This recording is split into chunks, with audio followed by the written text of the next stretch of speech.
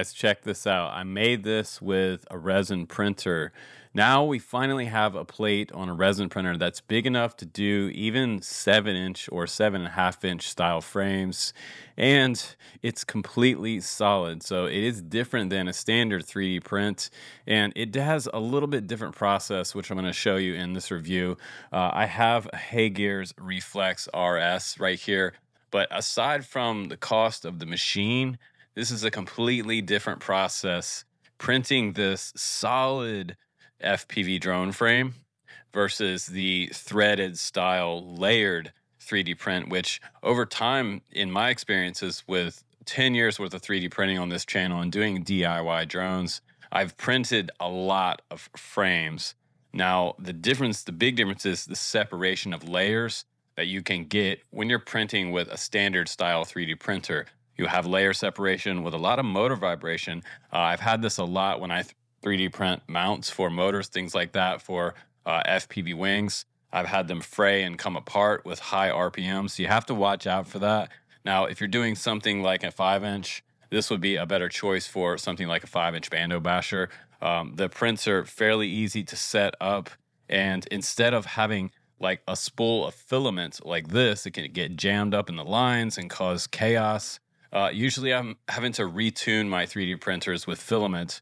Those types of 3D printers, about seems like every 2 to 3 weeks, I'm having to re-level, recalibrate, and do all that stuff.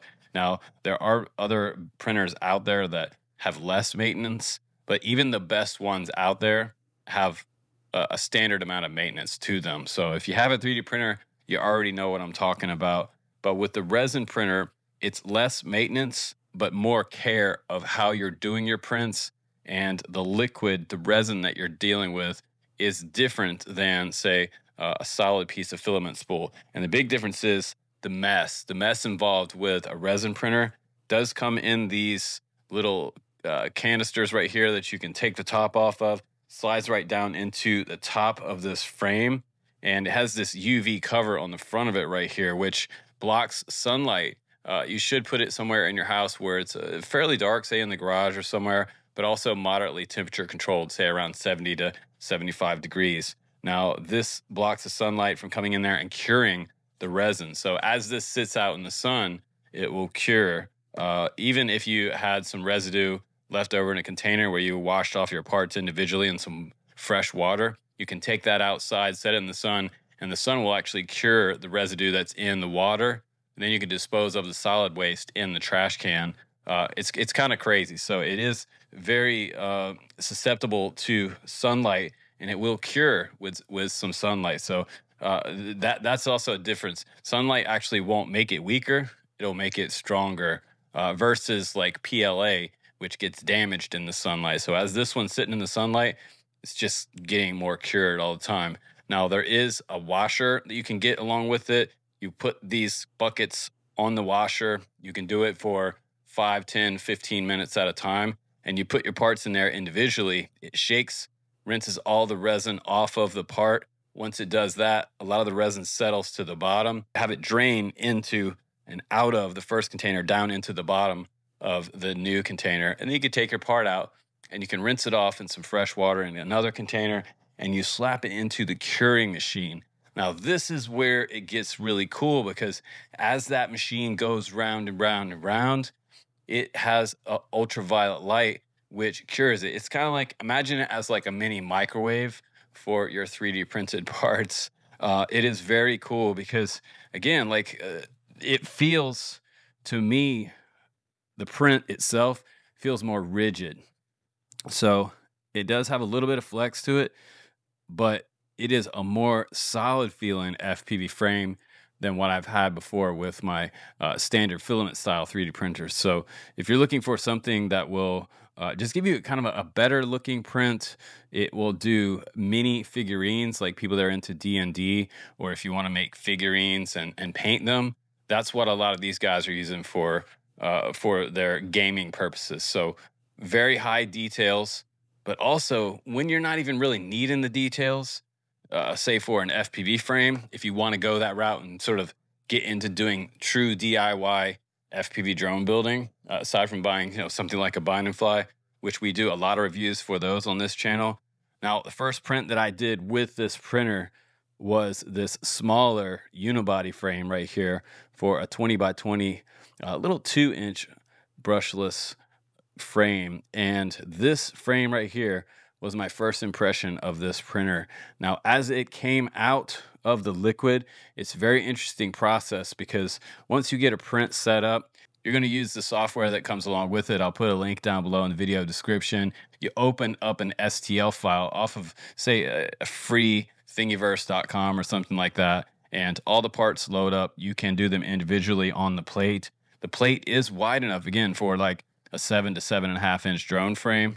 And once you slice it, it's pretty much the same type of process that you go through. If you've ever done a slicer, say Cura or something like that, standard style 3D printer, this is basically the same thing. And once it slices, it can send it over Wi-Fi straight to the printer, and then you can start the print process. It does take about 5 to 10 minutes to heat up the resin. You can also get a heated resin tray, which is sort of an add-on that I do suggest. That's also powered through the printer and also has a separate cable that comes and powers the resin tray. So very cool that heats the resin up. So if you have, say, your resin printer in your garage and it's a little bit colder in the winter, you can plug that in and it will heat up the resin to the current temperature that you need to start printing. Otherwise, you're going to be waiting for a long time for it to come up to a past room temperature a little bit. It needs to be a little bit warm to start the whole process. Now, one of my biggest questions that I had too was, how long can I leave this resin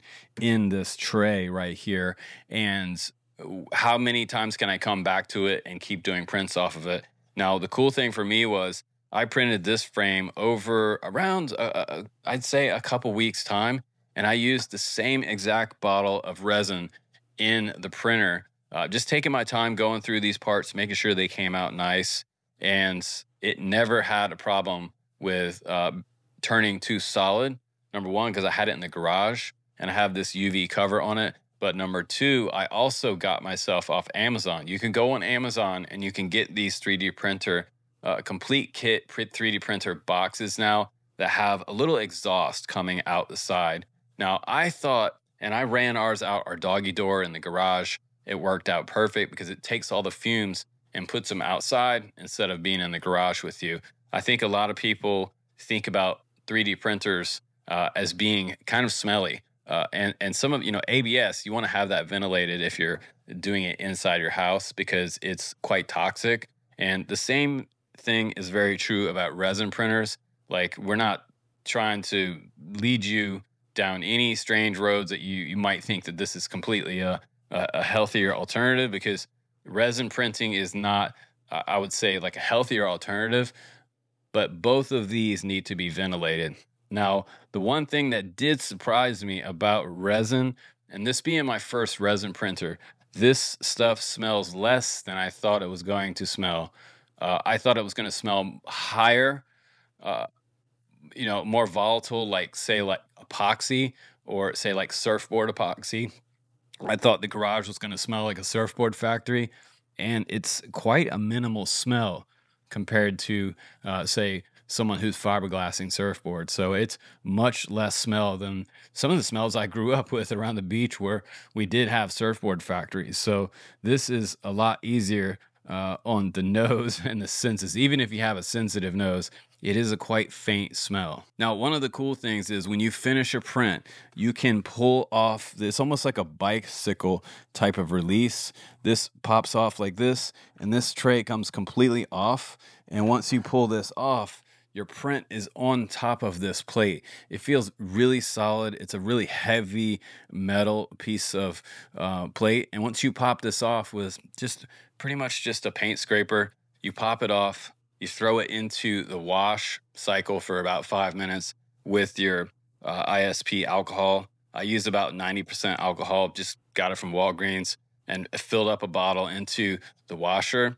And then once it comes out, you can wear rubber gloves. I suggest doing that. You can wash off your print a little bit in another separate container of fresh water, and then you can let it dry on some paper towels. You come back with some alcohol, and you're going to clean this off nice and clean.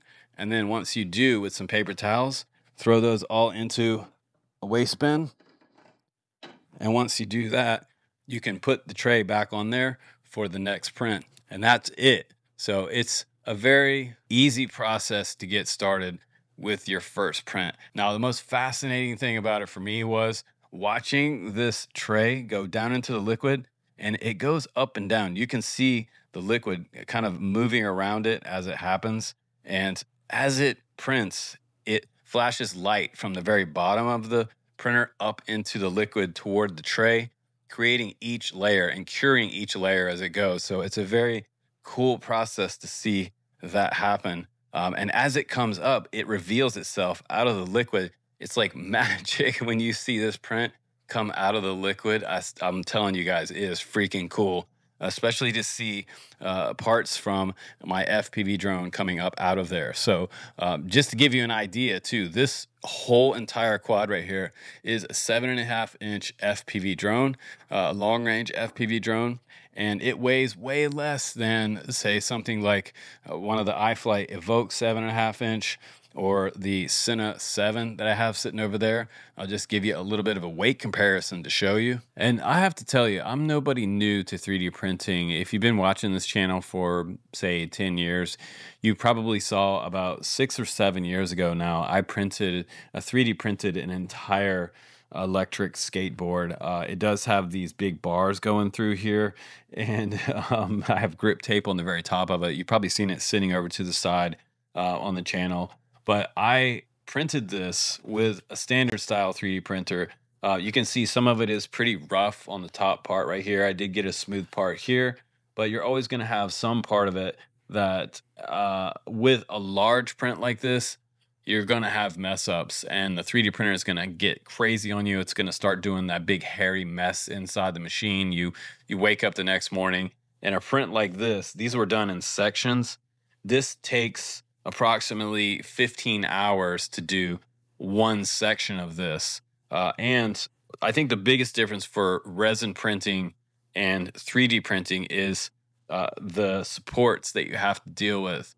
One of my biggest turnoffs with 3D printing, filament style 3D printing, is getting the supports off of the print, especially really delicate prints, and then having parts break. I have just been so frustrated having parts break because I'm trying to pull off the supports and the struts. They were just extra hard to pull off with this type of filament. So even though this is kind of cool looking, it is that multicolor filament, it does have some extra rough sections in here where I had errors on the print, and I'm not having as much problem with the resin printer and having those kind of weird glitches. You can see some of the filaments actually hanging off here, and that's what happens to standard filament style prints. Eventually it starts to come apart and you have pieces of it literally falling off the print. So if I was to print a resin skateboard, I would have a much more solid skateboard deck than this filament that's coming apart. So that's the biggest difference between filament style 3D printing and resin printing. This is just 100% solid and way nicer of a product. The end result is really impressive. Now, I still have a little bit of flex here on this frame, but it's not enough to cause a problem when flying, even with these larger 7.5-inch style motors. It is very, very solid, and I really enjoy having this printer. I think that I would use this one more than my popular brand filament style 3D printer. And my biggest thing about this is no more trying to unclog the nozzle on this one. There is no nozzle. It literally flashes light from the bottom up through the liquid, and it's like magic when it comes out of there and reveals the part. The only thing you have to watch out for with these resin printers, quite honestly, is just going to be the resin management. If you have a spill or anything like that, you're gonna need a lot of paper towels. You're gonna need a lot of rubber gloves and quite a bit of alcohol. So paper towels and alcohol are fairly cheap. You can get those, say, at the dollar store. But the rubber gloves, if you can also get those at the dollar store, you're going to go through quite a bit of rubber gloves because you're going to need to handle this stuff. And you're not supposed to handle the resin with your hands alone. You're not supposed to get the resin on your hands. So you want to use the rubber gloves and be safe there. Just don't get it on your hands, and be very meticulous with your printing process. And I think you're going to have a lot of fun with it because you can literally make anything with it. RC cars, you can print drones, you can print little minifigs and things like that. Very cool. My son wants me to print some Dungeons and Dragons and some Lego minifigs for him with the resin printer. And we're going to do some black printing coming up for one of our next prints. I'm going to clean this tray out. We're going to dispose of that stuff, and we're going to try to do some new stuff coming up on the channel. So I'm pretty excited to have this one, my first resin printer. And, you know, if you want to grab one of these, check it out at the link down below. I think you will absolutely love this for the FPV hobby. And going into 2026 with all the restrictions with DJI that's coming down the pipe, people are looking for alternative ways to be able to make things at home. So just having your own FPV drone printer factory in your garage is a pretty cool thing, especially since you can print them in black as well. I just printed this one in gray so that you guys could see it better in this review and really see what my results are. But I had a ball with it, and I really enjoyed learning the process of making a resin print. If you are someone who enjoys reading the manual and just a little bit of a different learning curve than filament style 3D printing, and way less frustrating for me than when I got into 3D printing. It took me a solid 6 months to learn how to filament 3D print with a friend who just always coming over and helping me out, and a lot of screw ups. And I still have so many screw ups with filament style 3D printing that even though this one smells a little more, well, it smells about the same as ABS, but also just easier to deal with. And like, it's one of those style prints you can kind of set it and forget it. And I didn't have a lot of errors with the machine. That's one of the biggest things. You can literally set up your print as long as it's heated up to the right temperature.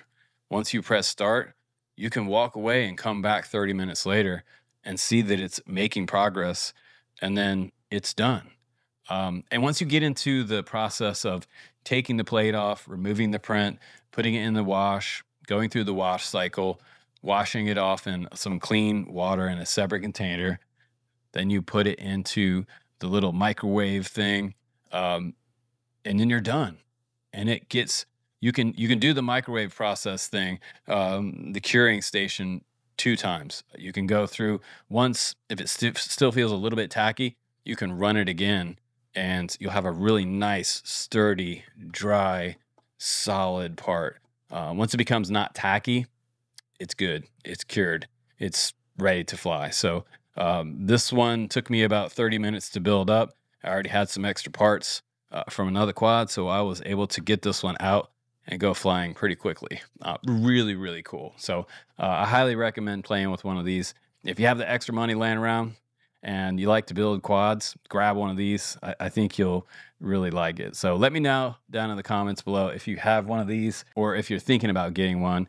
Also, get in on our giveaway coming up on December 15th. Very soon now, a 5-inch FPV drone, a little beginner kit. We're giving away a Jumper T-Pro transmitter, ELRS transmitter, and a Recon 3 from HGLRC. So pretty cool giveaway. Oh, and a little micro RC car. Just a ton of stuff. We're going to make somebody's Christmas this year really special. So ton of RC stuff to give away.